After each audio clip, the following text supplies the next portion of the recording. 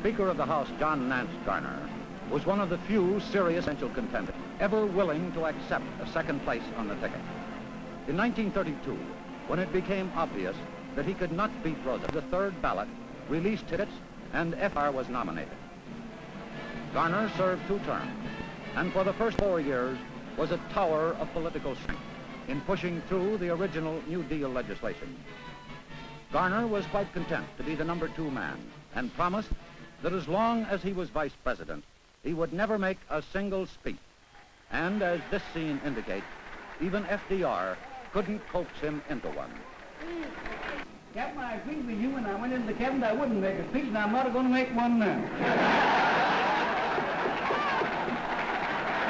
But later, the honeymoon ended when Garner began to oppose the second-term program as going too far. Progressive enough and willing enough for the 3rd term was Secretary of Agriculture Henry A. Wallace. A future vice president named Barclay asked a slightly reluctant convention to make it unanimous. Henry Wallace, unanimous. As many as favor the motion, say aye. Contrary, no. More than 2/3 having voted in the affirmative, the chair declares the motion have been carried. As did Garner, Wallace sat with the Roosevelt cabinet. And more than that, the president sent him as his eyes and ears abroad, making wartime trips to Latin America and China. He was also chairman of the Board of Economic Warfare. But by 1944, it was obvious that Wallace was considered too much of a liability for renomination. Harry Truman, the junior senator from Missouri, went to that Chicago convention, committed to nominate Jimmy Burns, and ended up by being told that he was Roosevelt's personal choice for the vice presidency.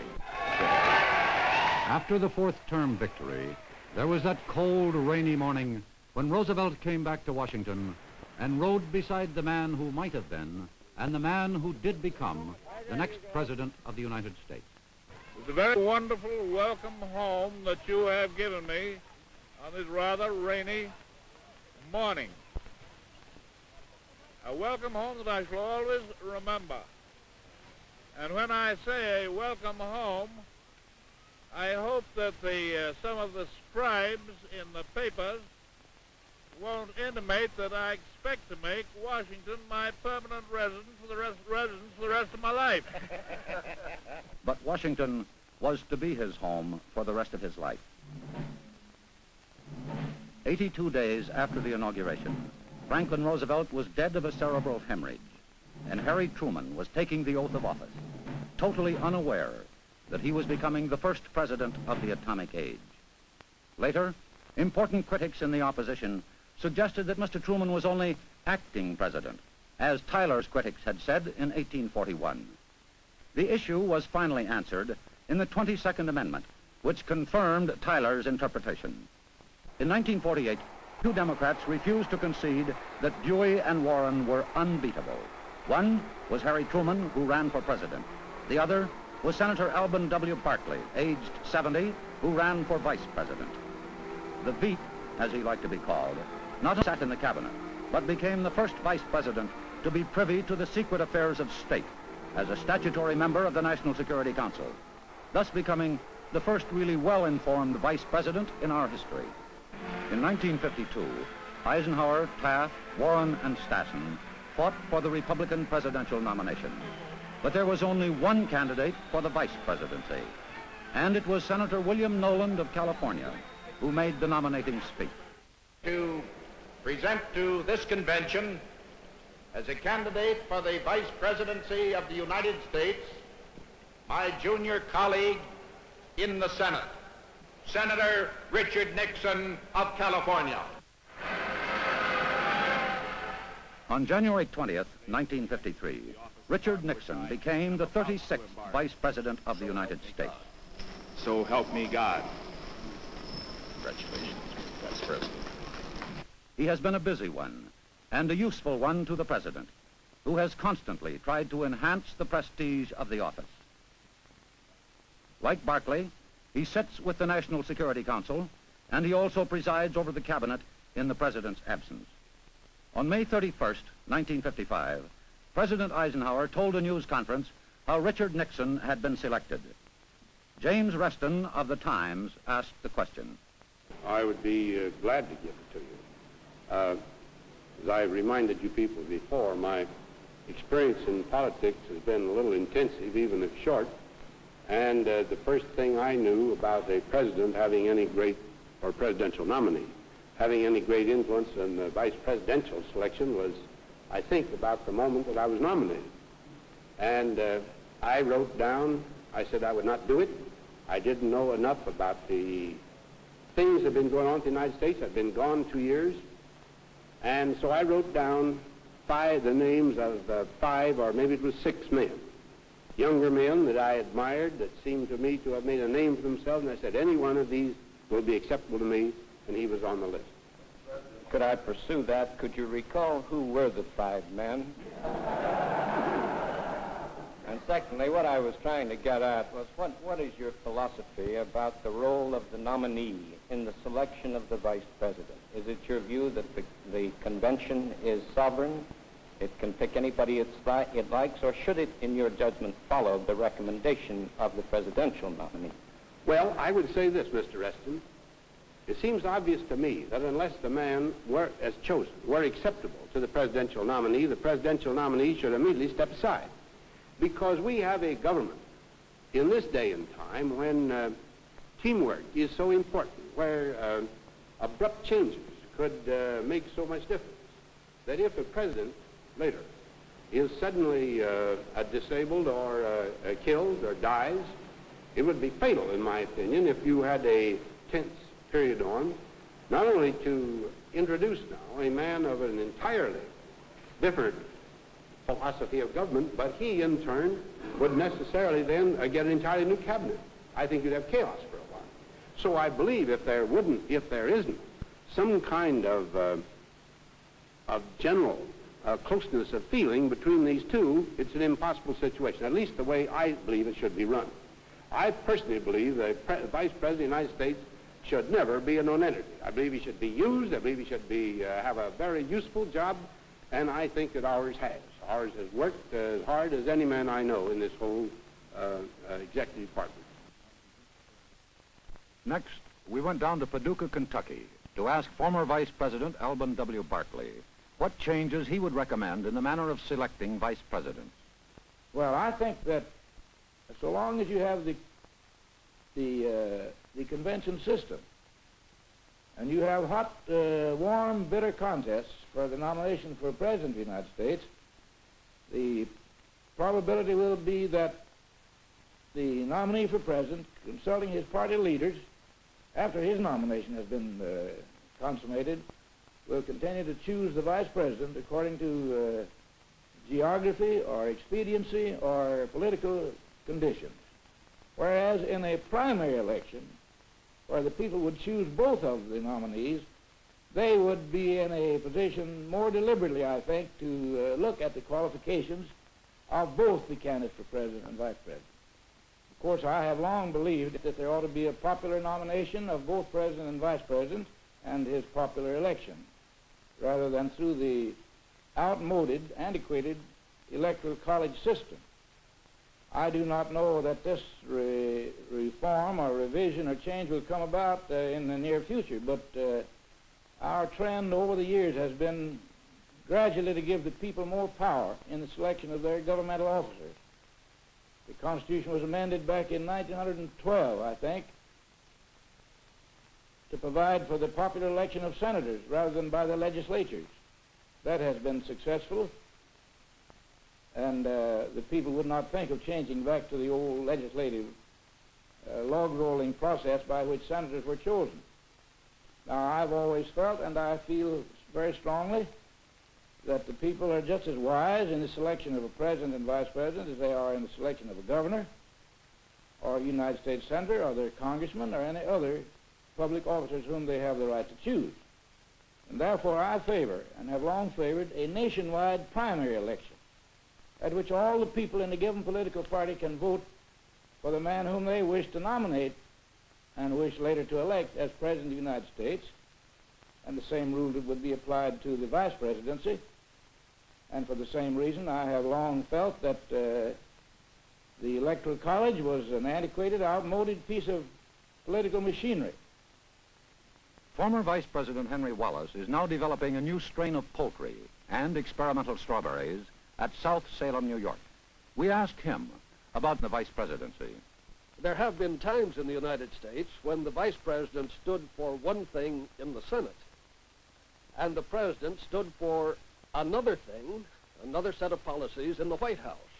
I can recall, for instance, that Vice President Dawes stood for a very different policy in the Senate than Coolidge stood for in the White House. Dawes had been chosen to placate the farm bloc, and he entertained the farm leaders in his office. I was one of those entertained at the time. And Coolidge had no sympathy whatever with what Dawes was doing in the Senate. In a somewhat like manner, Garner stood for quite a different policy in the Senate from that which Roosevelt stood for in the White House. These troublous times won't permit that kind of a situation, in my opinion. This does not call for an amendment, but does call for an increasing sense of awareness on the part of both the general public and the delegates to the national conventions. Former President and Vice President Harry Truman lives in Independence, Missouri, has his office in Kansas City. Mr. Truman, do you think the method of selecting vice president should be changed? It's a very difficult question for the simple reason that it's been studied for a long, long time. It was changed in the beginning by the 12th Amendment, if you remember, and we've been studying it both in the Congress and outside the Congress to find a better way to elect a president and a vice president. No better way has yet come up. I hope one may and will. What about the suggestion of a direct primary? The direct primary is an ideal situation for selecting public officials, but there isn't a man in the world with money enough to put on a direct primary for president and then run for president. It would require an immense amount of money in each one of the states, and I'm not so sure that it would obtain the results that we think about. Primaries in some states have been very satisfactory, and others they have not. I'm for the direct primary, however, in the state of Missouri. How do you feel about the Smathers resolution, that if the president should die during the first 2 years of his term of office, that a new election should be held coincident with the off-year election for Congress? Well, I hadn't given that any thought or study, and I can't answer it intelligently. I have been of the opinion that when the president goes out of office for any cause whatever during his term, and the vice president takes over, it might be a good thing to call together the electors who were elected in the last presidential election to elect the vice president to take the place of the vice president who had gone to the White House. And in order to do that, you have to have an amendment to the Constitution of the United States. In any change affecting any one of those two offices, or any one of the top offices of the government, would require a constitutional amendment, particularly with regard to the president and the vice president. Do you find the language of the Constitution a little obscure now as to whether the duties or the office devolve upon the vice president in case of... I think it's perfectly plain in the Constitution that the vice president becomes the president of the United States, and that was established by John Tyler, the first vice president to take over. One of your ancestors, I believe, wasn't he? Well, he was the uncle of my great-grandmother. Mr. President, you say in your book that when you became president, you did not know about the atom bomb. Is it your feeling that the vice president should always be thoroughly informed of all aspects of the executive functions of the government? That's absolutely true. He should be. But the reason I didn't know about the atomic bomb, that was the best kept secret that any government ever had, and it was necessary to keep it secret. I was informed as far as I could be from the time I became vice president until I became president, but that only lasted 82 days, and I wasn't fully broken in as a vice president in that time. When Senator Barkley became vice president of the United States, and when I was president, Senator Barkley was kept completely informed on everything that went on, foreign and domestic. And he was a wonderful vice president and never violated the confidence. That's one of the difficulties that the president has in talking about the business of the government to anybody outside his immediate circle. I suppose because everyone's looking for a headline. That's absolutely true. And, of course, the vice president, as I said in the book, is very much surrounded by the best politicians in the world. I think the United States Senate is the best association of politicians I know of, They're all fine men. But when they have a chance to scoop the rest of the senators, they can't resist the temptation. Since 1841, this nation has been headed 21% of the time by men never elected as president. 10 of our 34 vice presidents have become president, 7 through the accident of death. In some cases, they have surpassed in ability the men they succeeded. But nevertheless, the manner of selecting vice presidential candidates remains an afterthought. The founding fathers were determined that the vice president should be the second best qualified man in the country.